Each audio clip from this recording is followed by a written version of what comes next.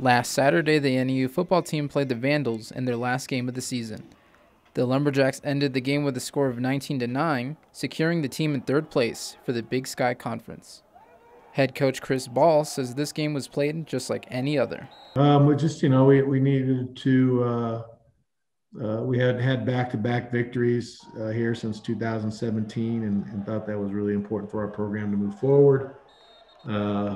And so, we approached the week pretty much like any other week. The Lumberjacks had won their previous match against Southern Utah with a score of 28-20, giving them back-to-back victories and ending their season with a record of 3-2. It ended up the season with a winning record, feel really, really good about it.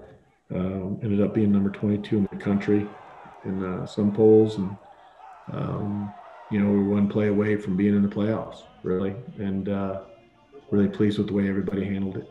The team's performance this season was greatly underestimated and shattered many people's expectations. We finished third in the conference, which was we were way higher than what we were picked to do, and to end the season with a win and a winning record with all we had to go through this year.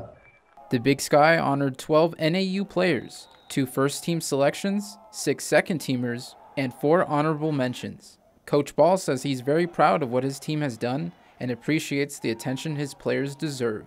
Very, very proud. It was quite an accomplishment. Very, very pleased with the way they performed and got recognition for it.